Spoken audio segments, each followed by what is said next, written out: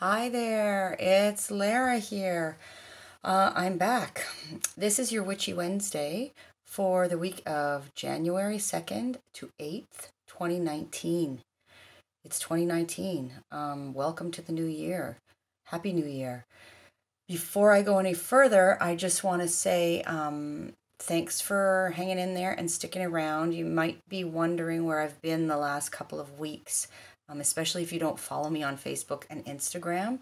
If you follow there, then you probably already know, but I had a bit of a hellish holiday in many ways. I lost my father the week before Christmas, somewhat unexpectedly, and so obviously, you know that threw a wrench into things, to say the least. And I just couldn't be here for you because I was taking care of other things, including my own, you know, well-being. So um, I'm back, and I hope that you'll stick around. And I was thinking back the last 2 weeks, because I missed the last 2 weeks in a row with these videos, was those are it's the first time I've missed a Witchy Wednesday um, since I started doing these videos, and and I can't even remember. That's been well over a year now. Anyway, so sorry about that, but it was really beyond my control. So if this is happens to be your first time here to the channel, thank you so much for joining me, and I hope you stick around. And if what I have to say here resonates with you, then please do let me know. Subscribe to the channel, share the videos, leave a comment, leave a question, what have you. Okay, and if you're interested in a personal reading, I'm back at that now too. There was some delay. I got done what I needed to do in terms of Christmas orders, but then there was I've had a bit of a hiatus for a couple of weeks, but now back in the saddle and back at it. So if you're interested in that, then please do have a look at my website. The link's below, and you can contact me with any questions you have. So because I missed the last 2 weeks, I missed speaking to you about the solstice and about the full moon in Cancer. But I trust, and the sun shifting into Capricorn, and a couple of other things, but I trust that you got what you needed from somebody. And, also, excuse me, if you do follow along on Facebook and Instagram, I did post some tidbits there about that. So if you haven't done that yet, you might want to, just because there's more regular updates, and it takes a lot less time for me to make a quick post on Facebook or Instagram than it does to do a whole video here. So you'll get those updates more often, and the links to those are below as well. But we're going to just sort of jump into it here, and I'm going to spend most of this video talking about the upcoming eclipse in Capricorn. There is a new moon partial solar eclipse happening in Capricorn on the 5th at 15 degrees Capricorn. And this is going to kind of feel like, more the beginning of the new year. Like right now, we may still be in a little bit of limbo after the holidays. And although, Mars has recently moved into its home sign of Aries, so that's been a hit of fire and a hit of sort of, action and will and passion. But it may not feel quite ready to take off just yet. We have, well, a couple of things prior to or around the time of the eclipse, which is happening on the 5th. So Mars is, as I just mentioned, now in Aries. Mercury is entering Capricorn on the 4th, right? And so that is where our thinking becomes more practical, more realistic, perhaps more serious, methodical, but hopefully not pessimistic, right? Because on the shadow side, Cap can have that tendency. But we're getting a little bit more serious about things starting around the 4th.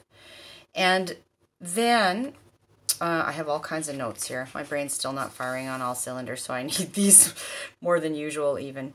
Then on the 6th, we have Uranus moving direct in Aries. So that'll be a hit of forward momentum as well. And that's going to be like, a final surprise or some final bit of upheaval or insight, right? In whatever area of the chart Aries sits for us. Uranus and Aries is a bit of a volatile combination, right? And this has been what's going on for us globally since 2011, because Uranus moved into Aries in March of 2011. And so it's been this long-term transit of Uranus and Aries, and then it entered Taurus in, I believe, May of 2018, but then it retrograded back, right? And so it's been in Aries for the last little while.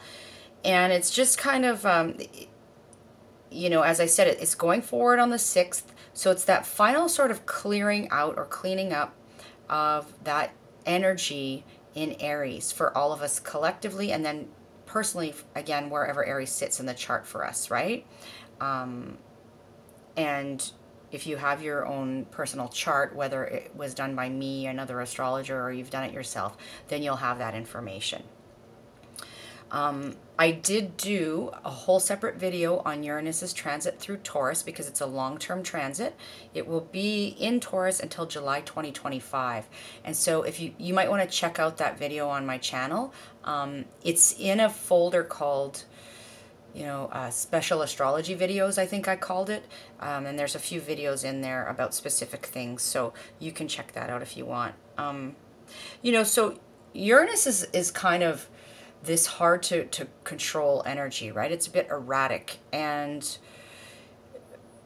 being in Aries, that was even amplified, and that's evidenced by what we, just look at what's been going on in the world since 2011, and in your own life, maybe where there's been some upheaval, right? And with Uranus moving into Taurus and having this long-term stay, there will be shifts and changes, no doubt, because that's what Uranus brings.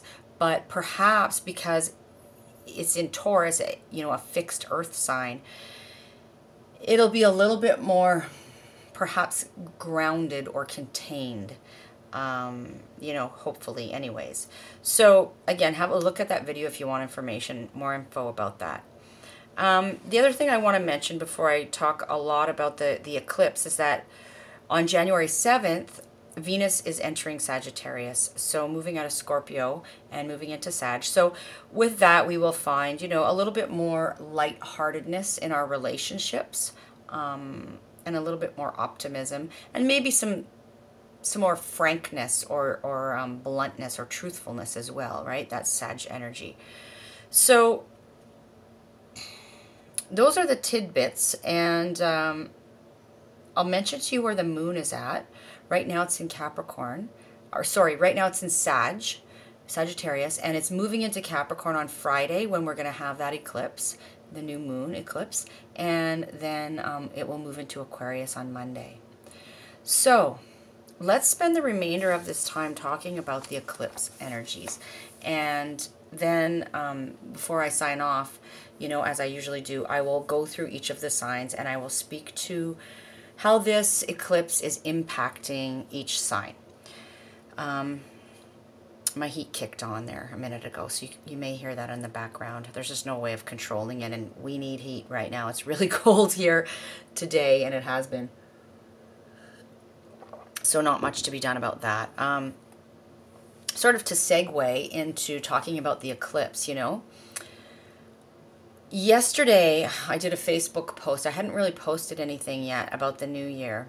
And if you've been following me for a while, you'll know that I don't put a whole lot of stock necessarily into like these calendar dates, right? Our traditional calendar dates. And so although we as a general, Western society anyway, we mark the new year as January 1st, there are other things to take into consideration when we're looking at the cycles of nature and the astrological placements and that kind of thing.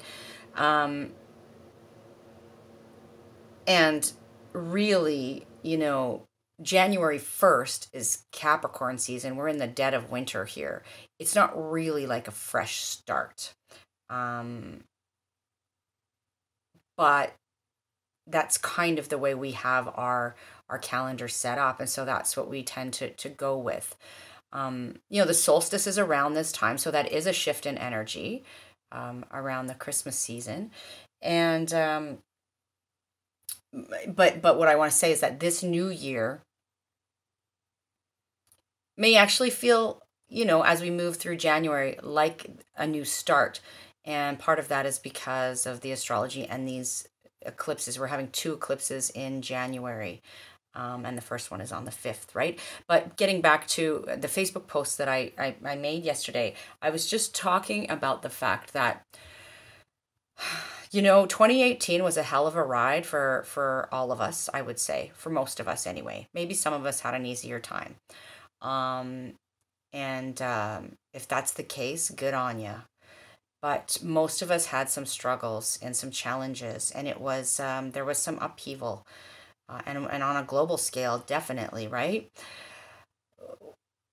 We've been through a lot, and I think we really need to acknowledge and recognize that and pat ourselves on the back. We made it through all of that.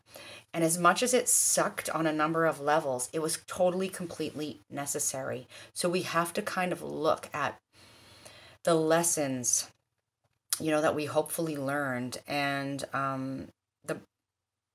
be grateful for even the tough stuff, because it's allowing us to grow and evolve into who we are to become, right? And so we have to be grateful of that and grateful for that, and we have to kind of try to look at, try to look on the bright side, to acknowledge, not to ignore the dark stuff. I'm not one of these people who's like, if you just think positively, everything will be great. Sorry, that's not the way it works. I've tried to do that before. I've been there. I went through that whole, phase in my spiritual evolution, and sometimes it's totally, absolutely necessary to go into those dark places and to embrace that and to get what you need from that, but not to stay there, right? That's where that whole looking on the bright side thing comes in. We have to look for the bright side in the darkness, or we have to realize that this too shall pass. And, everything ebbs and flows. And so it's not always going to be shitty. Like, the good times will come, just as the bad times will. That's life. And the sooner we can accept that, the better off we are, and the greater sense of contentment we can have, right? I think one of the things I'm learning and I'm shooting for, moving forward into 2019 and beyond is contentment over happiness. I think that we have been, this whole idea of being happy has been shoved down our throats, and happiness is fleeting. Contentment is steady. For sure, I wish all of us many, many moments of happiness, but we need to be realistic. I'm going to get to that when I talk about the Capricorn eclipse and all this energy in Capricorn and Saturn and, approaching Capricorn towards 2020. But we need to be realistic, and we need to realize that contentment is for the long haul. Happiness is fleeting, right? And there is some comfort and some relief in acknowledging and recognizing that. And so, just to finish off here, in my post yesterday, I talked about, what if we just all did our best this year, and if that was good enough, and we recognize that our best is different on any given day, and that's okay. And if we, we realized that, we take our cues from nature and realize that even nature's not in full bloom all the time, right? There are ebbs and flows. That's a normal cycle. And we need to acknowledge that and be okay with that. And if we're doing our best, what more can we do? Right? And so that's kind of where I'm at right now. And I encourage you to be, to take the wisdom that you've gained over 2018 and even 2017, even if we look back at the Uranus cycle since 2011, take that wisdom and move forward, and be more gentle in your approach, and more perhaps grounded in your approach moving forward to 2019. Slow and steady wins the race, folks. I've been saying that for a long time, and I firmly do believe that. So, the January 5th new moon solar eclipse, 15 degrees Capricorn, right? So this is like any new moon where the sun and the moon conjunct each other. They meet up in the sky to birth something new. With an eclipse, this energy is amped up. And there is this, in this case, partial darkening of the sun. And so that, when that happens, it reveals something to us that may have been previously hidden. Or it literally eclipses something out in order for us to have a fresh start, or see something in a new way, or shift our perspective, or let go of something that we need to let go of, right? And so this eclipse is one in a series of eclipses that fall on the Capricorn-Cancer axis, right? The last of which won't happen until January 2020. So there is a longer story, a greater theme playing out here. For all of us collectively, when we consider the general themes or archetypal energy of Cancer and Capricorn, but also on a more personal level for each of us individually, that's going to be felt for us in whatever house Capricorn sits in our chart, and then the opposite, Cancer, right? Cancer and Capricorn are opposite each other.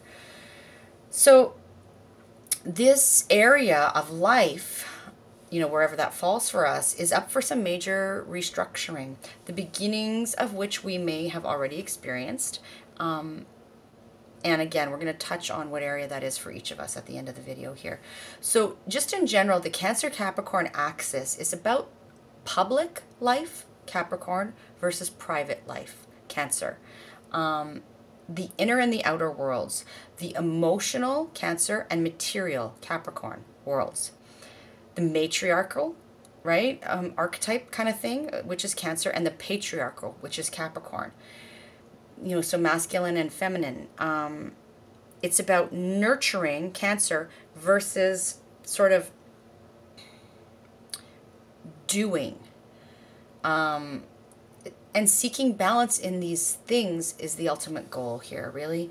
So just to look back, solar eclipses occurred at close to the same degree on January 4th of 1973, of 1992, and of 2011. So if you look back to those, around those times, you may see similar themes playing out, right? And eclipse energy tends to last for longer than a new moon, right? So like 3 to 6 months. And these eclipses are playing out, as I said, over time for us. And we also have this Cancer-Capricorn axis or polarity being highlighted because we have the North Node that has shifted into Cancer, right? And the South Node in Capricorn. So that is even amplifying this energy, this polarity here. So Capricorn energy is, again, it's about the public life. It's about our career, our ambitions, our public reputation, our status. It's about authority and mastery and discipline and adulting, right? Maturity, responsibility, accountability. It's about planning for practical, in a practical way for the future, right? In a common sense way. And it's about manifesting in the tangible. manifesting something tangible in the the tangible material world. So, but Capricorn realizes that there are limitations and boundaries, but it doesn't stop. The ruler of Capricorn is Saturn, and I'm going to get to that in a minute, but it doesn't stop Capricorn from continuing to climb the mountain, right? To try to reach the precipice. But it knows that you can't necessarily do that overnight. So you need to move slow and steady, be sure-footed, be realistic, and, not get your shorts in a knot if things are not necessarily going according to plan, or if obstacles get in the way, right? Capricorn is like the survivalist of the zodiac. It knows how to survive the long, cold nights of winter, right? We're in the dead of winter, as I said. And it will enact austerity measures when necessary. It sort of just keeps plodding along, doing its best with what it has, finding ways around the obstacles, and, keeping ever grounded and persistent. But on the shadow side, right? Every energy has a shadow side, and Capricorn's no exception. So on the shadow side, a Capricorn who has lost sight of the necessity for its opposite, right? The balance between the Cancer and Capricorn. So if Capricorn energy has lost sight of the deep roots, the need for a private or home life, the nurturing comforts of Cancer, then it can tend to be authoritarian, right? Overly strict, too austere, too harsh in its approach. And, so the risk can be too much work and not enough comfort, really.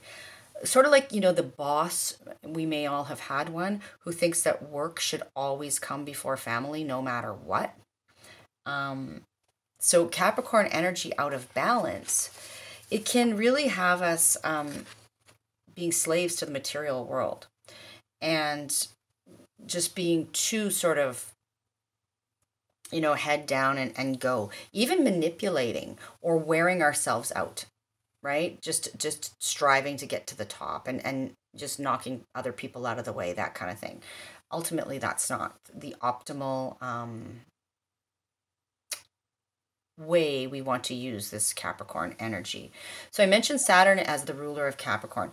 Saturn wants to keep in control of things. It wants to make rules and enforce the rules, keep things traditional, and sort of the way it's always been, right? Saturn in Capricorn is about hierarchy and order and tradition. But Saturn is approaching, getting closer and closer to Pluto, and we'll have this major conjunction meet up with Pluto in January of 2020. I've talked about that before. This will be a big part of our story over the next, it was last year and will continue to be, this Capricorn energy and this approaching conjunction, right? So Saturn is like getting closer and closer to Pluto, and then backing off, retreating a bit, retrograding, testing sort of the limits kind of thing. And eventually there will be no turning back when the meetup happens, right? Because Pluto has this no nonsense approach. Pluto doesn't care who you are in the hierarchy, doesn't care about tradition, doesn't care about the rules. Pluto is there to unapologetically take down, burn up, destroy what no longer serves us, right? So that we can rise like the phoenix, and build a better, stronger, more powerful version of whatever it is that needs to be rebirthed, right? So at the time of this eclipse, we can feel somewhat stuck between change and tradition. So in this sort of purgatory or bardo kind of thing, between death and rebirth. That's okay. And with this eclipse, we do have a sextile to Neptune in Pisces. And so that is allowing us to access our intuition, our empathy, our compassion, to understand that everything is happening, for a reason. Even though we may not realize what that is at the time, it's all part of the bigger picture. It's divinely orchestrated and timed. And so we can have faith and allow things to be as they are, right? Without being too indulgent, because that's the shadow side of Pisces and Neptune, too lazy, too unrealistic, right? As I said, just do our best. Just do our best every day, whatever that best is. And in the end, that's enough, and all will be well. So let's go through each of the signs now and talk about this, where this Capricorn new moon solar eclipse is happening for each of us. So this is marking kind of, just to recap, where there are flaws perhaps in our approach, or where things need fixing or mending or acknowledging, right? Where there are some chinks in the armor, and where do things need to be maybe let go of, shifted or rebuilt, rebirthed in certain areas of our life. And this may not feel totally new to us because we've been experiencing a lot of Capricorn energy in this area of our chart over the course of 2018 already. But we will have some new developments here. And so, that's what I'm going to speak to here for each of the signs. So beginning with Aries, this is happening in your 10th house. So Aries, what's not working for you career-wise, right? How is your public image perhaps out of alignment with your private self? Are you approaching your external life maybe with too much drive, too much masculine force? Is there a need to embrace maybe a more nurturing, receptive way, right, of attaining your goals? Particularly when it comes to your career and your status and your highest ambitions kind of thing. Do you need to be a little bit more realistic and maybe a little bit more balanced in your approach to handling authority even? Or maybe quite simply, Aries, maybe it's just you need to get back to the, nose to the grindstone after the hiatus of the holidays, and you need to put some energy and focus in your career. The eclipse may ask you to sort of redefine what success means to you. What does success look like for you? Aries, that may be a theme that is playing out for you over the next year. So set some realistic intentions in this area and slowly and steadily do what needs doing to reach them. Your best every day kind of thing. So that's for you, Aries. And moving on to Taurus. Taurus, the eclipse is happening for you in your 9th house. So this is, the house that, to put it succinctly, has to do with our worldview, ultimately, how we frame our experiences. It's about what we learn from or what we teach others. It can have to do with higher education. So any kind of education that is outside of, the basic elementary kind of traditional schooling. It can have to do with long distance travel. It can have to do with foreign cultures and, our philosophy, knowledge that expands our horizon, really. So have you maybe been too set in your ways in this area, Taurus? Is there a need to be more realistic or perhaps less rigid regarding those things? Is it time for you, Taurus, to consider finding a mentor or a teacher of some sort to help you shift your perspective or teach you something new? Do you need to start? Are you looking to start a new program? Like a long-term sort of educational program or something that has to do with higher learning. Are you perhaps being called to do that for others in some way? So what is this eclipse trying to show you about how you could restructure that area of your life or take a different approach or better serve yourself and those you wish to align with, right? Or to reach ultimately. So that's for you, Taurus, some things to consider. And Gemini, for you, this eclipse is happening in your 8th house. So this will highlight where things need to be examined and where a new approach needs to be taken in terms of your intimate relationships, your shared resources, your psychological sort of depth and hidden knowledge. Is it possible, Gemini, that you've been avoiding having a look at those areas, at those things, for fear of what you might encounter there? So Gemini, be realistic, face what needs facing in those areas in particular. Rip off the Band-Aid, right? And take care of, practical things like taxes, debts, that kind of thing. But also take care of of any issues around intimacy, and around psychological healing as well, Gemini. And so that is what's on offer for you in terms of this eclipse in Capricorn and the eclipse cycle in general. Cancer, this is happening for you in your 7th house. So Cancer, the eclipse is happening in your opposite sign, right? Capricorn is your opposite sign. So this is calling you to take note of where things might not be working optimally in your one-to-one relationships specifically. So how can you reestablish balance there? You know, where is maybe a fresh start possible in one-to-one relationships? Don't be afraid to acknowledge that things may not be perfect there. It's okay, right? Awareness is everything. And when we are aware and we're willing to admit where things aren't working as we would like them to, you know, then we can set about doing whatever work needs to be done to make those things better, right? To improve on our one-to-one relationships. And so that's what's happening for you, Cancer, with this eclipse.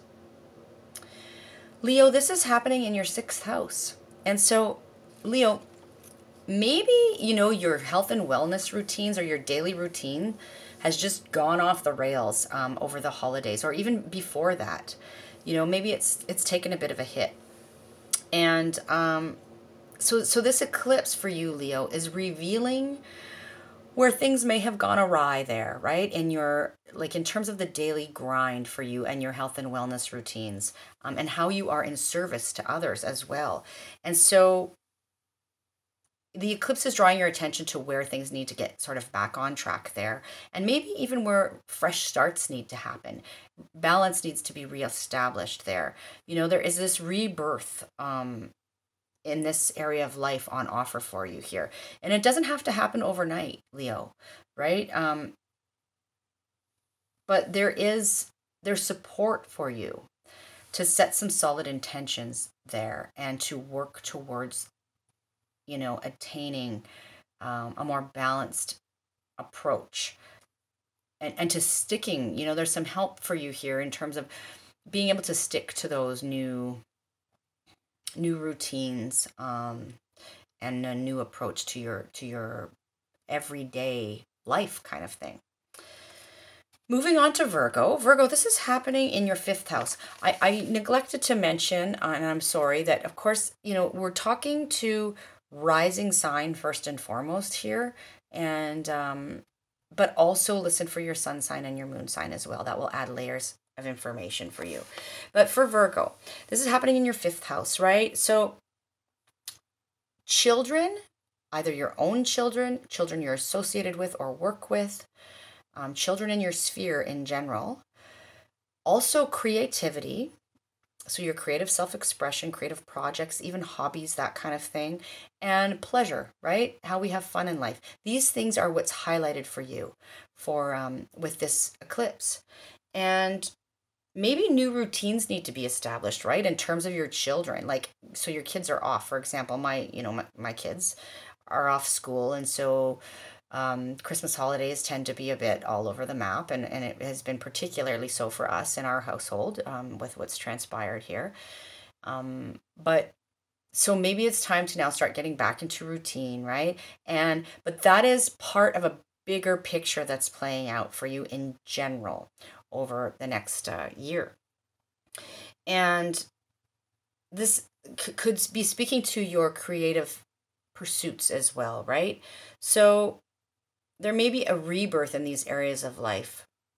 And maybe you're going to get some creative inspiration and start a new project or a new hobby. You know, the eclipse is ultimately showing you, Virgo, where there are chinks in the armor, right? In this 5th house area, and how you can begin anew and establish a better approach. That's more, you know, ultimately more sustainable, more grounded, more practical, more long-term in terms of those 5th house themes. Okay, moving on to Libra. Libra, this is happening in your 4th house. And so Libra, the eclipse may reveal some issues surrounding family, your ancestry, your roots, your foundations, your literal place of living. And it marks an opportunity to have a fresh start in this area. So the way that life is structured kind of in this area or approached is up for renewal. And so Libra, use your mad skills, that you have in terms of moderation, mediation, negotiation, your desire for balance to help you navigate any bumps that come up for you. And Libra, if you feel called to get off the fence kind of thing in order to reestablish that balance, then that's exactly what you should do. Sometimes we do need to rock the boat in order to reestablish, equilibrium kind of thing. And so that may be the case for you in that fourth house area, Libra. Moving on to Scorpio. Scorpio, this is happening in your third house. So communications have been a theme for you in general, Scorpio. Just like, all of these houses that I'm speaking to, each of the signs have been an area that's been highlighted, right? And for you, Scorpio, that's been communications. It's been sort of shorter travel or short trips, short commutes. And also, issues surrounding siblings, those relationships, right? Peers, our neighbors, our community. So that's a focus for you, and it will continue to be. That's the focus of this eclipse for you, Scorpio. So there may be some, perhaps some jarring news, maybe that you'll have to respond to in a calm, mature, realistic fashion, right? Capricorn way.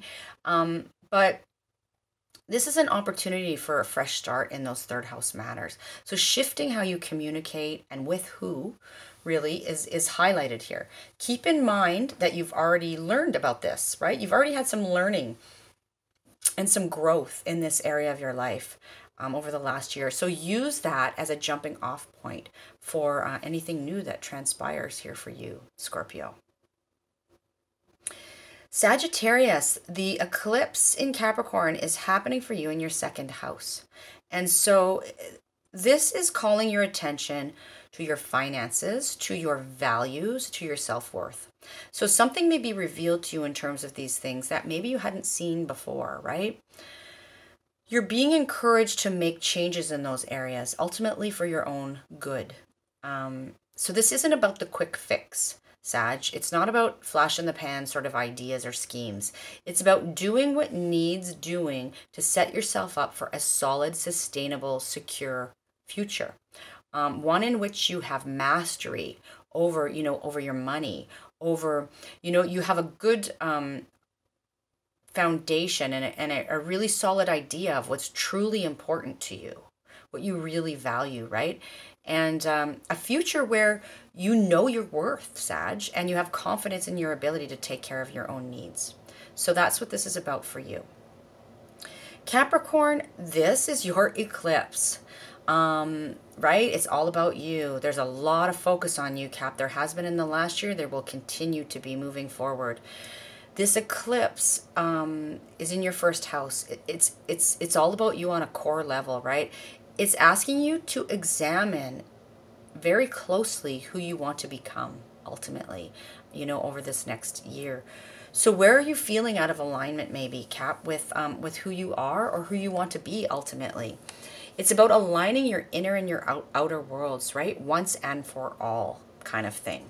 It's about taking care of your physical self and nurturing your being so that you can become the best version of you ultimately.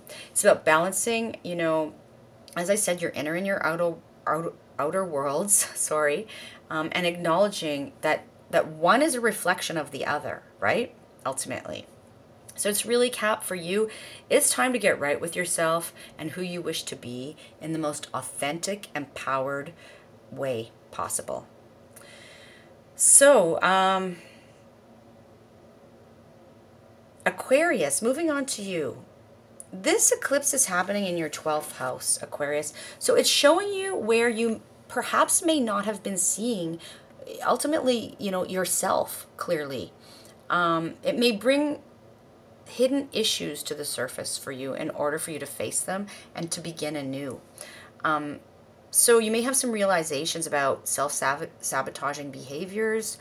You know, those things may come up for examination and healing ultimately.